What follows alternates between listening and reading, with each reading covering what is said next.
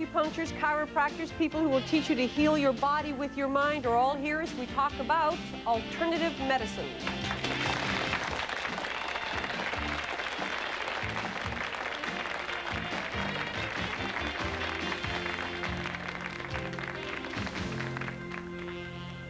My two guests, David Bray, who is a doctor of traditional Chinese medicine, and in fact went to a degree and became a doctor there.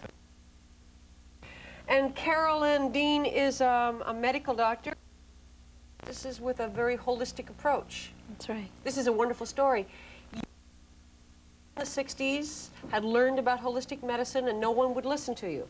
Yes, when I tried to tell my friends, well, you should do dandelion for your liver or nettle for your kidneys or ephedra for your lungs, they wouldn't listen to me. And I guess the problem is what is scientific and what is just natural and what is colloquialism. So I decided to go back to medical school and get a degree so I could know both sides and so people would listen to me. That's a long way to go to get people's attention. So now you are a medical doctor, now people listen, and now you tell them to take dandelion for your liver. What does it do for your liver, dandelion? It's a bitter herb, so it helps sort of squeeze out the toxins from the liver. It's great for springtime, so everybody should be doing this tea now.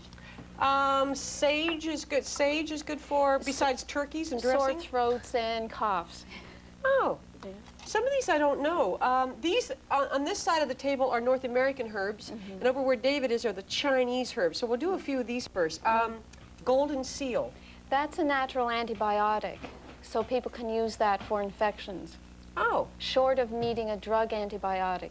Right. There is a spectrum. You know, people don't always need to have a strong drug. Well, what am I going to do? If I go out and I buy some of this dandelion for my liver, do I make tea with it and then just drink the tea? That's right. You take about a teaspoon per cup, but you steep it a good long time, you know, maybe about 20 minutes. And when it cools down, you strain it and drink it. But you take some of these herbs, there's comfrey somewhere here. Comfrey is, I just saw comfrey. It's a root. Right here.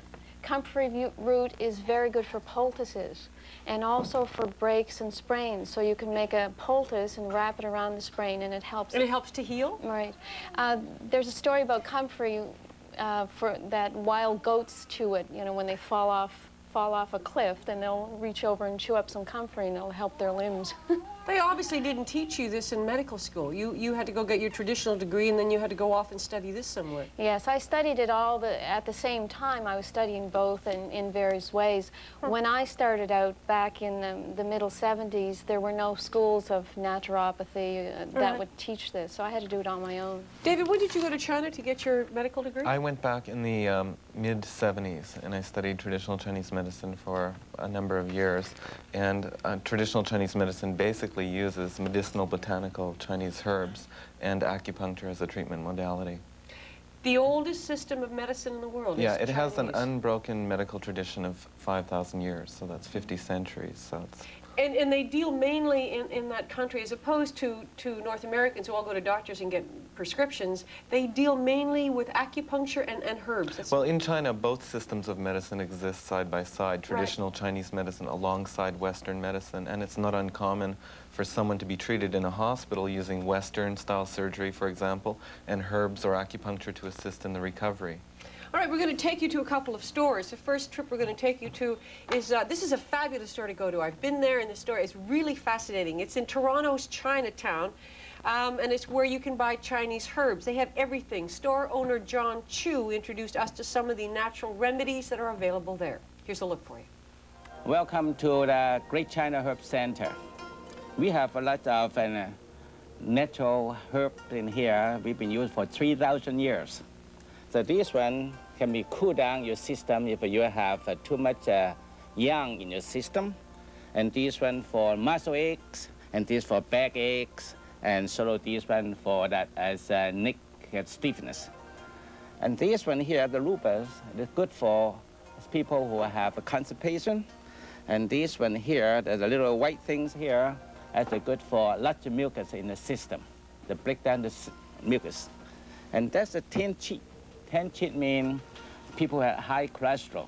You can thin out the blood and then get this cholesterol thinner.